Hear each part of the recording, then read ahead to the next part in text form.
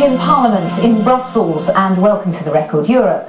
On the programme this week, Europe's common fisheries policy is for many the symbol of everything that's wrong with the EU. It's wasteful and inefficient. But here in Brussels, they say that radical reform is on its way. We'll be asking, what will that amount to, and who will it benefit? Well, as we've heard, the European Parliament now has meaningful power to affect the shape of this future legislation, and I'm joined by four MEPs to talk about how they'd like to see that happen. Ian Hudghton from the Scottish National Party, who's on the Fisheries Committee. We have Isabella Lövin, who is a Swedish MEP from the Green Party and speaks for the Green Group on fisheries matters, and of course has written a rather famous book in Sweden anyway about the issue. John Bufton, who is from the UK Independence Party from Wales, and of course the UK Independence Party traditionally has had a big say and a big standing in these fisheries communities in Britain. We also have Kriton Arsenis, who is a new Greek MEP from the Greek Socialist Party, also on the Fisheries Committee.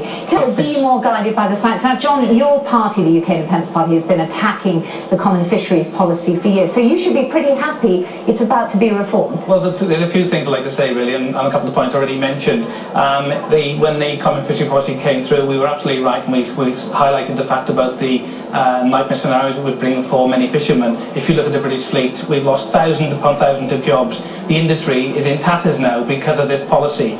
Well, it's also because it's been overfishing. Well, no, hang on a second, because when this wonderful European Parliament decides to bring things in one size fits all, they've ruined our industry. And if you look about sustainability, which they talk about, dumping fish back into the sea now, which have been caught, perfectly healthy fish for the table, tip back in, that's not sustainability. Well, it's not the European Parliament's fault, because they've had no power yet. But, yeah, we say that, but it's all part of the same project in a sense. And if one thing I'd like to mention as well about the new commissioner that's come in, Mrs. Damanaki, or Damanki, whatever her name is, she stated actually in the hearings that was one area at the moment which we haven't had much problem with, really, and that's to do with recreational sea angling.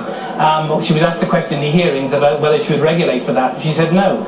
A week or so later she brought it up, but she would be bringing regulation. So the problem is with that, what we're seeing now, that area there will be one industry which is still surviving in Britain, which will be affected by this woman, because if the regulation comes in, every individuals go fishing, whether on boats or for recreational purposes or from the shore. They will be hit with paperwork. But reform is on the table. Reform is on the table, and surely if that involves more devolution to local associations, that must be a good thing. It's been on the table for 20 years. I just don't trust a word they say. I mean, those that can demonstrate that they fish in the most sustainable manner, in an environmental aspect, and also I think in a social environment as well. Principles. If you look at the EU now, what they're doing with third countries, they're fishing off Western Sahara, a country that are being taken over by Morocco in 1970.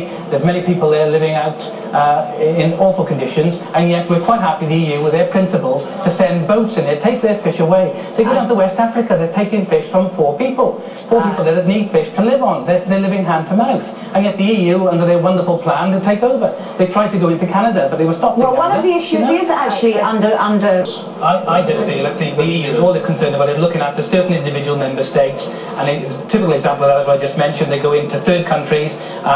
There's a moral issue here, and I believe the EU has got the moral. You must presumably, John, given that you represent fishing communities in Wales, now you must be pleased as an elected representative. You now, under the Lisbon Treaty, have the power to actually represent those people in a meaningful way. Sure, I'll do that, of course. Okay, so you support that change under the Lisbon Treaty? The whole issue, as far as we're concerned, is we want to take the UK out of this European Union. Yeah, but until you do, we'll fight at every corner we can. But we must highlight the fact about the destruction of the fishing industry in the UK, including Wales. And again, I go back to the angling side. That'll ruin our tourism industry in Wales as well. So they're all affected by this. Is it really the fault of the common fisheries policy that these communities are struggling in the way they are? Because they are, undoubtedly.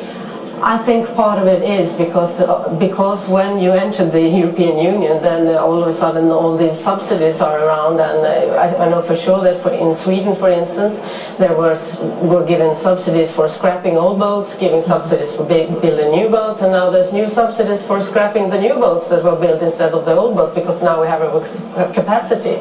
So I think that's a structural problem, and I want to say that you probably misunderstood me. I said that the EU should have principles in the future common fisheries policy to safeguard that all on the regional level that we apply all of these principles. And I totally agree with you about the fisheries so-called partnerships agreements that the European Union has with third world countries, that they should be sustainable if it's possible, but right now they're absolutely not, and we're not applying all those principles that we should, respecting human rights and so on. Nothing to be sustainable when we put in good healthy fish back into the sea dead. John, very